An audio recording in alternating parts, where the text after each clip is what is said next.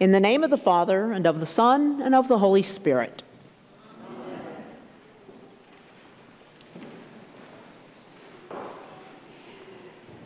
Our lessons this fall, these next few weeks, have a common theme. They are about how we relate to each other.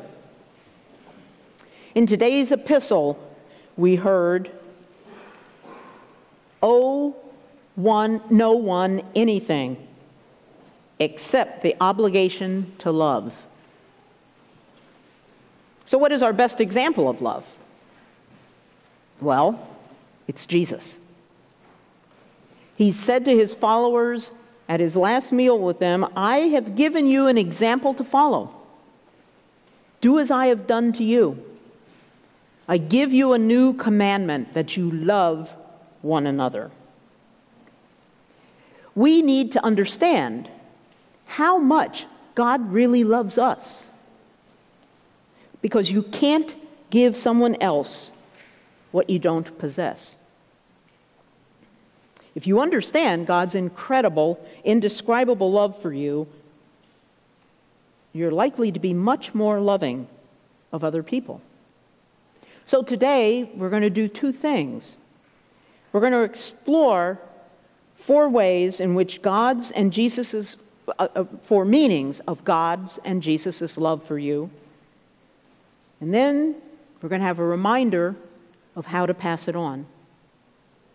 So the first thing is that we have to accept others as Jesus accepts us. The deepest wounds in life are the wounds of rejection.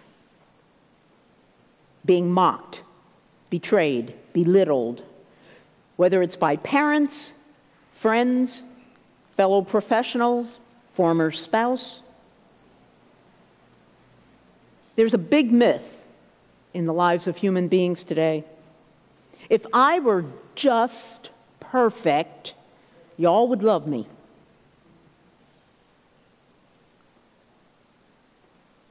Obviously, you don't love me. Thank you. Thank you. Voice in the wilderness. Thank you. I had to milk it for something, right? See, that's just wrong. If I were just perfect, y'all would love me. Jesus was perfect, and he was nailed on a cross. No matter what you do, someone won't like you. Starting point for loving people is realizing how much God loves you and accepts you. And how much is that? Again, in John's Gospel, Jesus said, "The Father has given me, those the Father has given me will come to me, and I will never reject them. I have come down from heaven to do the Father's will, not my own, and that is that I should not lose one of them." That is unconditional love. Unconditional acceptance. Do you realize that Jesus has accepted you? Many Christians go through life and do not believe that God accepts them. Instead, they believe that God is always putting them down, is always on their case, is always blaming them. They believe that no matter what I do, I'll never be good enough. But that's not from God. That comes from conditional love. Because human beings don't always love unconditionally. What we learn in our human life is, if you do this, then I'll love you. And that's conditional love. But God says, no. I love you, period. I love you because of who I am, not because of what you've done, but because of what I, God, have done. So we have to learn to love in the way that God loves us. In Titus Paul wrote that because of Jesus' grace, he made us right in his sight and gave us confidence that we would inherit eternal life. That has nothing to do with you having to be perfect. You may think you're perfect today, but I promise you, you're going to sin tomorrow. Jesus said, I'm making you acceptable by my grace, not your performance. And God wants you to do that to other people. He wants you to treat them as acceptable. The problem is that we human beings don't know the difference between acceptance and approval. Jesus accepts you completely, and he loves you. Doesn't mean he approves of everything you do. How do you accept someone without approving? Well, think of the story of the woman caught in adultery. Jesus looked at the elders in the village and he said, anyone who has never sinned, throw the first stone. And immediately they all started going away. What was Jesus doing here? Giving acceptance, not approval. He gave her acceptance because he defended her dignity. See, that's also what Matthew is getting at in his gospel this morning. When you correct a believer, you are accepting them. You're respecting and defending their dignity.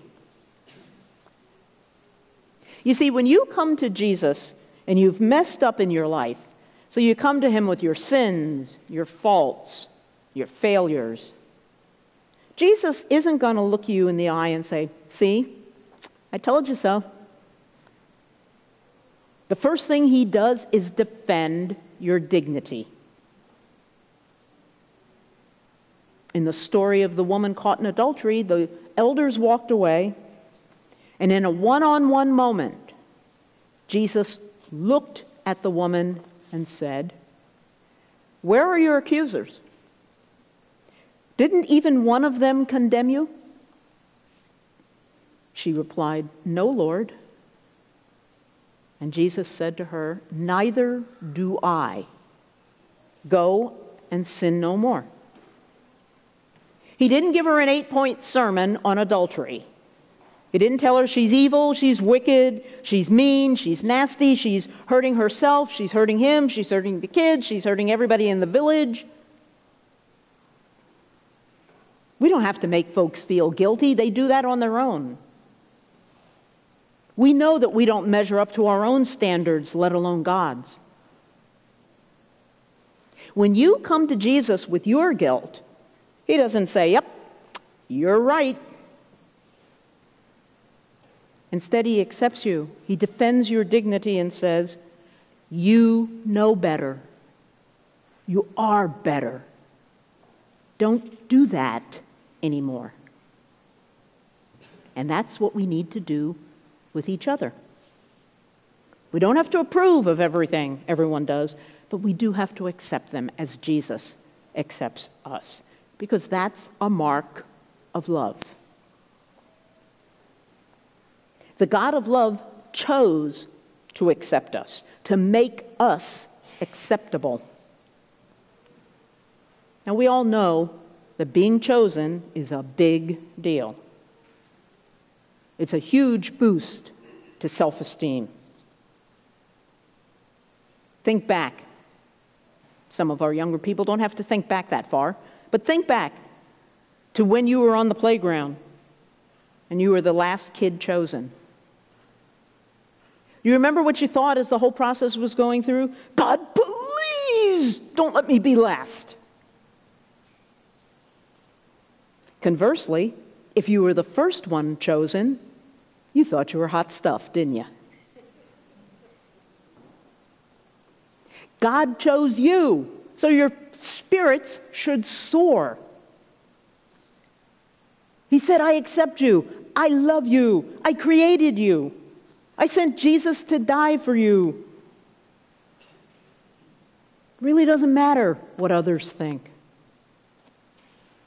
Our confidence doesn't come from listening to the approval of other people. It comes from listening to what God says about each one of us. What God does for you, He wants you and me to do for others. One way to show acceptance? Look at people. It's the highest form of love. Looking someone in the face says, "You matter to me. You're valuable." You go out for brunch after this, and the waitress brings you food, and you never look at her. You never say thank you. That says that you do not value that person. You do not accept that person. Looking at someone, especially true when you're going to confront an offender. Acceptance also listens to someone else. Their words, their fears, their doubts. We all have doubts.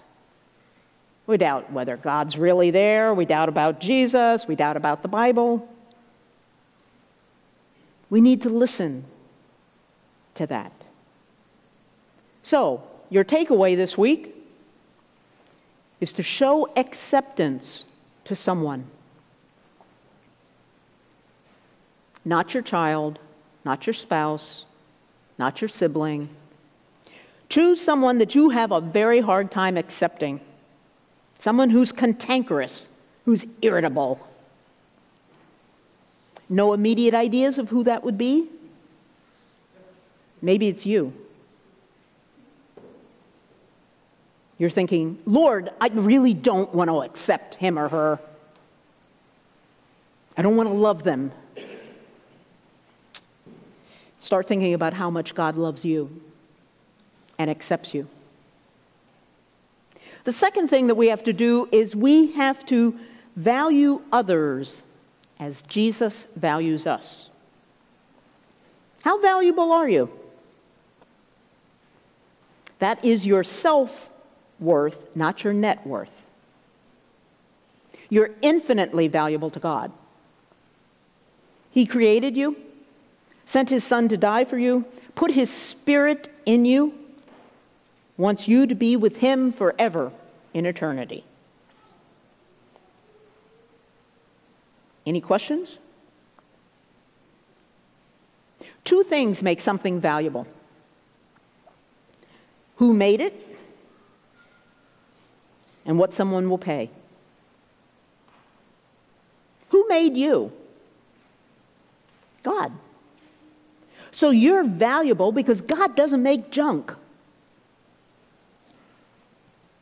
Paul said in Ephesians, we, meaning human beings, are God's masterpiece.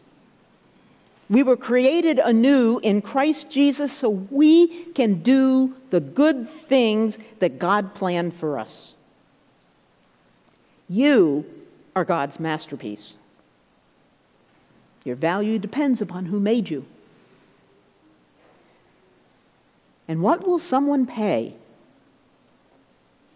How much is your house worth? I can assure you it is not worth as much as you think.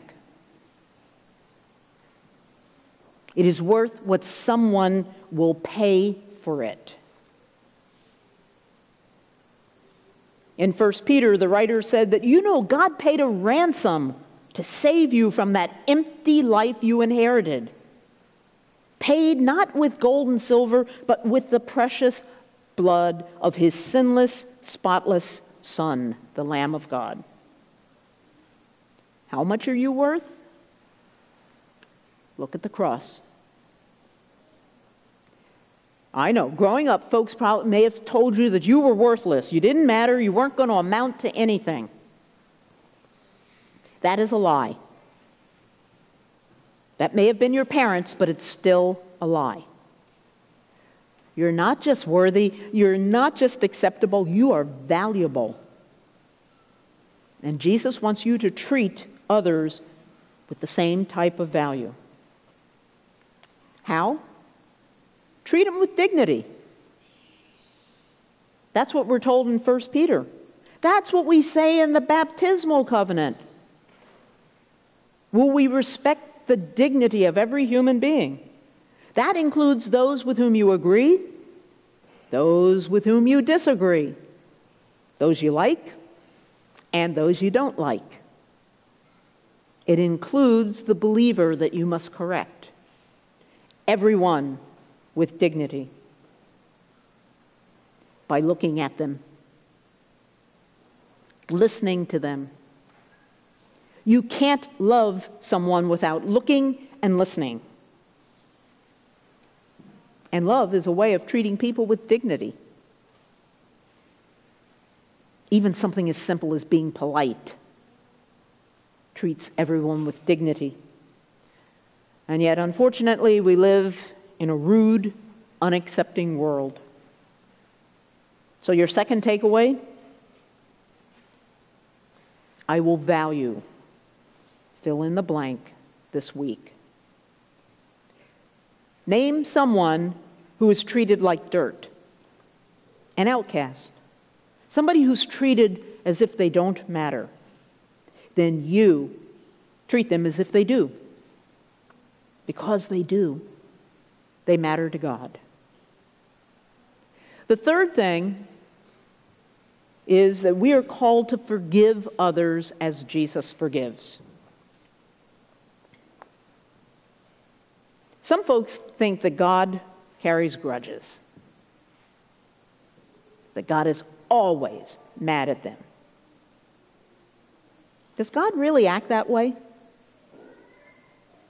No. Think back to a time when everything went wrong. It might have been a day, it might have been a week, it could have been a year. Think back to that time, and what did you probably do? You jabbed your finger up at the sky, and you said, "Why me, God? Why me?" And did the voice from heaven come down and say, "Because some people just really tick me off"?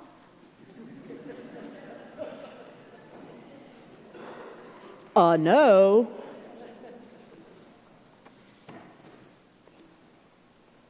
Jesus paid it all. So now, as Paul says in Romans, there is no condemnation for those who belong to Christ Jesus. No condemnation.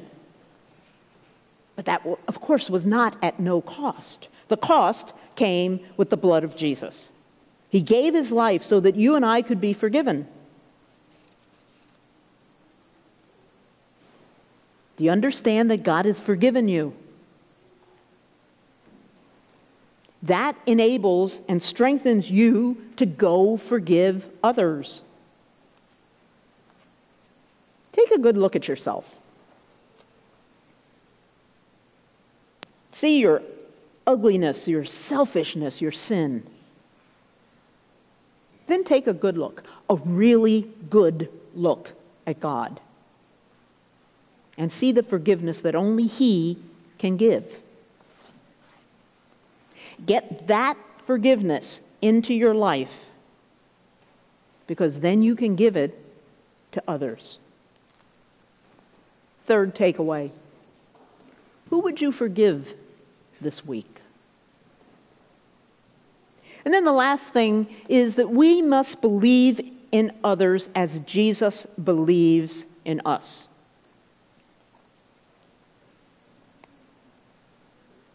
We live in a world full of insecure people. Frequently, the more successful you are, the more insecure a person feels. But Jesus affirmed all the folks around him. He didn't see what they were, he saw what they could become. Think about this for a minute. Jesus entrusted the entire world to 12 guys. Okay, I know one flamed out at the end. But he entrusted the world to these guys, normal guys. No high school, no college, no postgraduate degree. But for three years, He said, you know, guys, I believe in you. You can do this. Take this message to the whole world. Again, in Romans this morning we heard, owe nothing except your obligation to love one another. To be a world-class lover, we must show acceptance, we must value others, we must forgive others, we must believe in others. Psychologists tell us that our self-image is largely determined by what you think the most important person in your life thinks about you. So make Jesus the most important person in your life. Because he says you're valuable, you're acceptable, you're lovable, you're forgivable, and you're capable. You know, the admonition in Matthew's gospel about speaking to an offender, it's really easy. It's easy when folks are viewed as valuable, acceptable, lovable, forgivable, and capable. When we believe that, we look them in the eye and we point out their offense. We'll take members of the community if it's necessary. And folks who believe that they are lovable, acceptable, forgivable, capable, will receive that instruction for the same reason. When they don't, go back and reread Matthew 18, 15 to 20, for your edification. There is no doubt that you have wounds, doubts, you've been hurt.